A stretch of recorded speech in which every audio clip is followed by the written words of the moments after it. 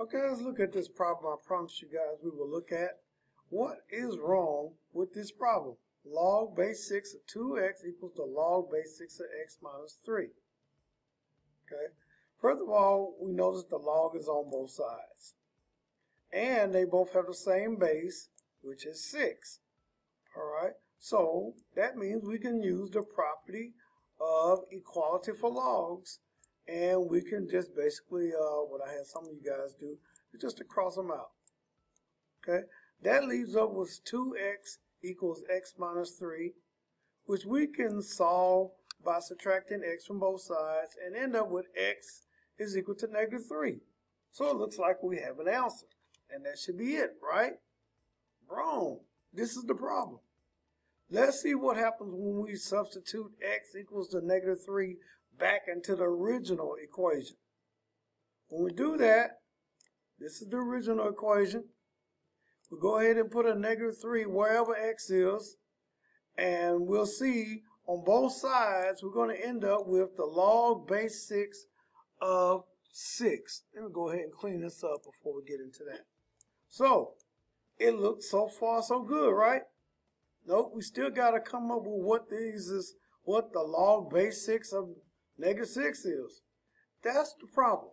What is the log base 6 of negative 6? What is that? So what we usually do, we will take this log here. Oops, that's not how you make it. Let's see, let me clean this up.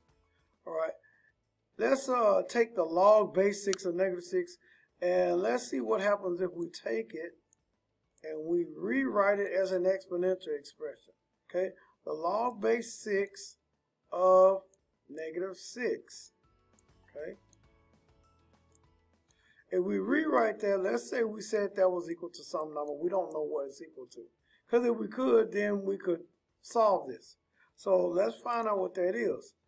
If we take it and write it in exponential, we got to circle the 6, raise it to the power x, and get negative 6. So that means we need to come up with an answer to this expression. 6 to the power of x needs to be equal to negative 6.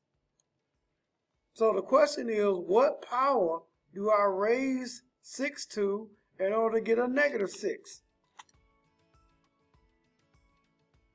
And you know, your first thought might be, let's raise it to the negative 1 power. Well, let's see what happens if we do that. If we take 6 and we raise it to the negative 1 power, 6 to the power negative 1, that's equal to 1 over 6. Although it's a fraction, it's not negative. It's a small positive number, but it's not negative. We need it to be a negative number. Well, okay, well, that doesn't work. Let's try maybe, let's see, grab my eraser here. That's not an eraser. Where's my eraser? Here's my eraser right here. Let's see. Okay. How about this? How about, let me just erase this whole mess of things right there. Oops. Okay, oops. Okay, what about this? How about 6 to the power of 0? Will that give me a negative 6? Nope. Any number to the power of 0 is 1. So now our answer is getting bigger, because 6 to the power of 0 is actually bigger than 6 to the power of negative, well, pretty much anything. So, well, then, now what?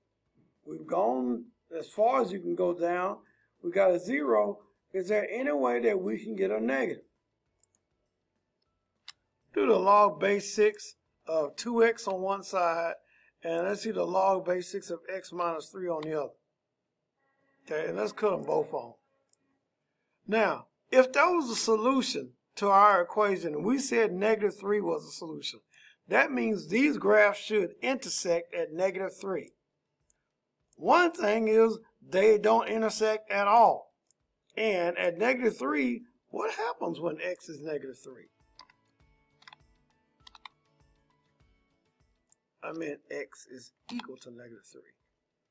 The graphs, there is no intersection. So these graphs never touch one another. There is no answer. There's no intersection. There's no answer.